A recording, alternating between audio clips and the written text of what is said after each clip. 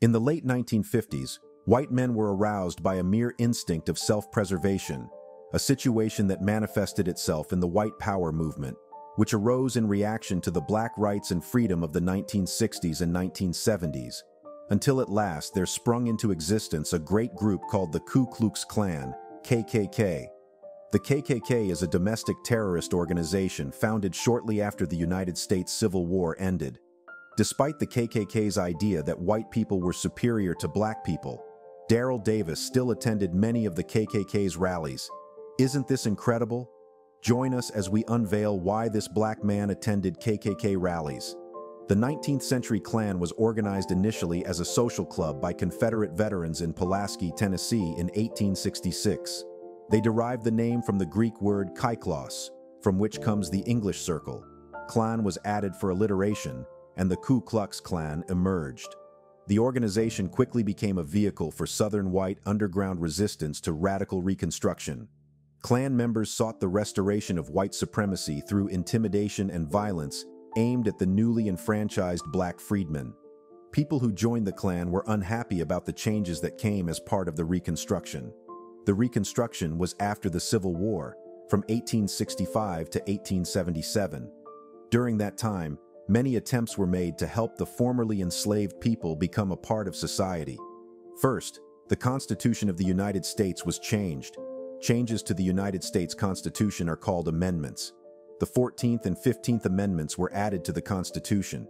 The two new amendments were intended to protect the civil rights of freed people. In addition, federal laws that saved formerly enslaved people were also written. Federal laws apply to all of the U.S. Still, many freed people could not enjoy their new rights. Some white people frightened, hurt, and even killed them. Many of these activities were organized by the KKK. The KKK used various ways to frighten and hurt newly freed African Americans. They acted secretly at nighttime and wore costumes to carry out their atrocities.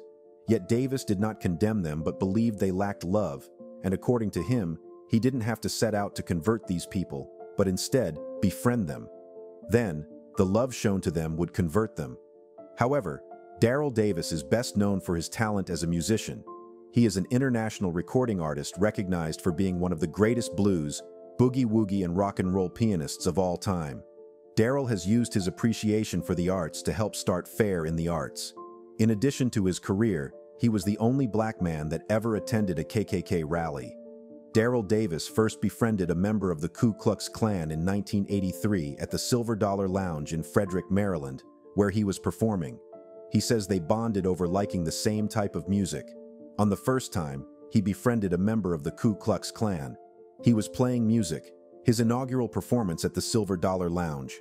A white gentleman approached him as he played, expressing his admiration for the music. He thanked him, shook his hand, and the man remarked, "This is the first time I ever heard a black man play the piano like Jerry Lee Lewis."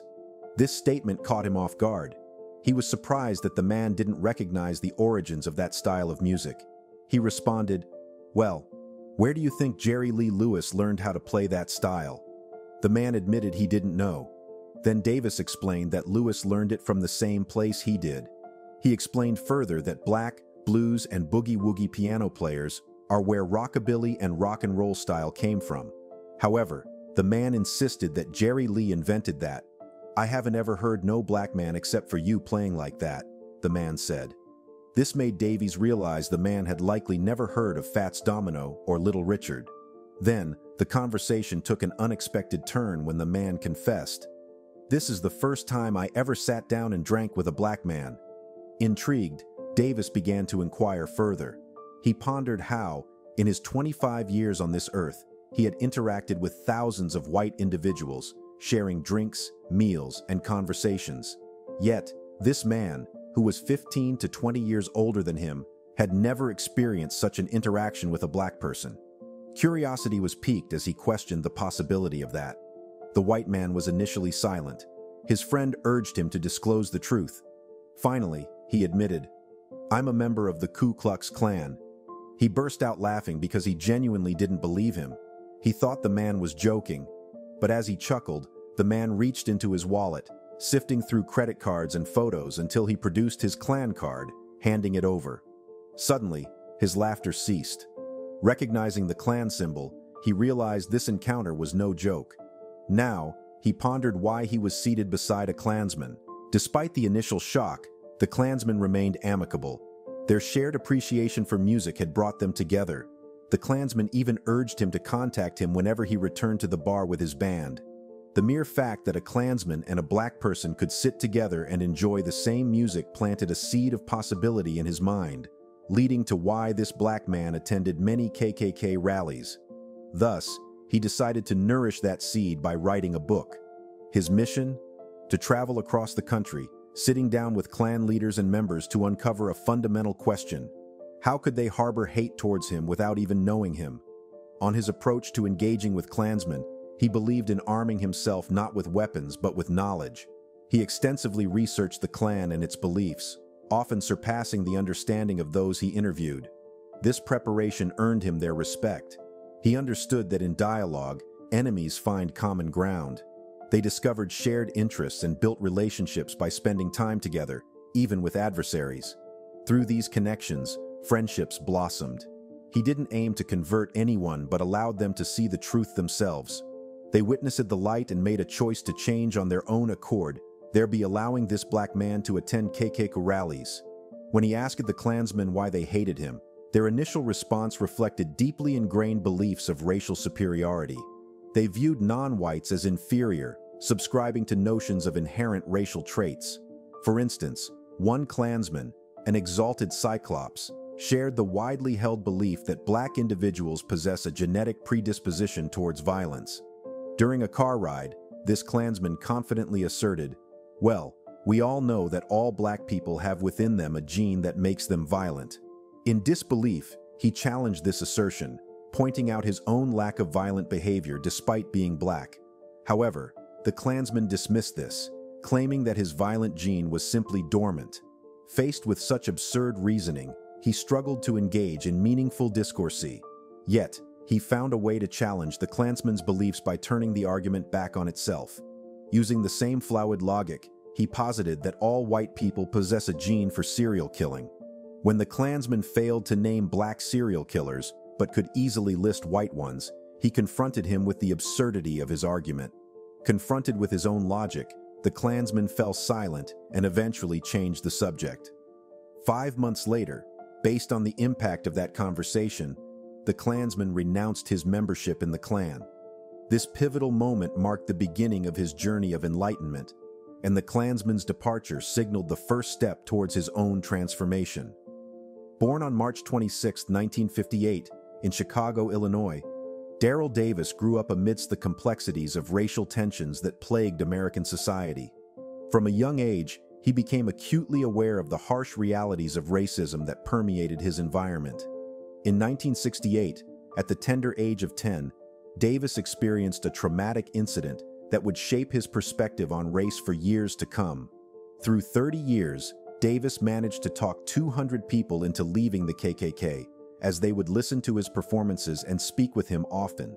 One of them was Roger Kelly, who was the Grand Dragon of the KKK in Maryland.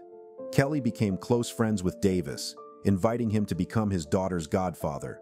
Upon leaving the Klan, Roger Kelly handed his robe to Davis. He keeps the robes as trophies and proof that racial discrimination can be beaten. With over 3 decades of experience, Davis has written a book, Clandestine Relationships, and was the focus of the Accidental Courtesy documentary.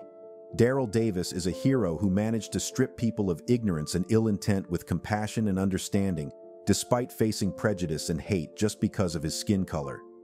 Davis has a strange passion, trying to understand the reasoning behind racism and end it not by opposing, but by communicating. And for over 3 decades, this black man attended the KKK rallies and talked to the members. Since his journey began, Davis has joined an all-white country band, attended KKK rallies, and accepted a certificate of friendship from the Traditionalist American Knights of the KKK. In Washington, D.C., Daryl Davis's residence is unique for a black man. Adorning a wood-paneled wall adjacent to his electric keyboard, where he hones his skills as a professional musician, are numerous framed photographs depicting him alongside former white supremacists.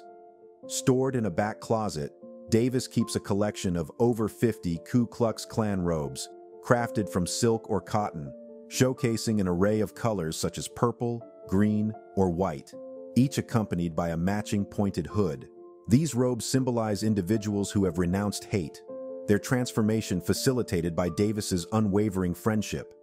Amidst a world riddled with divisions between Republicans and Democrats, older and younger generations, law enforcement and civilians, or various racial groups, Davis, at 62 years old, champions the potency of human connection in transcending perceived barriers. His impact extends to more than 200 individuals who have severed ties with the KKK or other white supremacist organizations, a testament to the transformative power of genuine relationships fostered by Davis. However, this black man not only attended KKK rallies but has proven that we all can listen, engage, and learn from one another. We all have the power to change the world around us for the better, even if that world is just our household, workplace, or classroom. Would you take up the challenge today? Listen and engage before you judge. As always, don't forget to like the video, subscribe, and share to inform more people about the reality of Black people. Thanks for watching.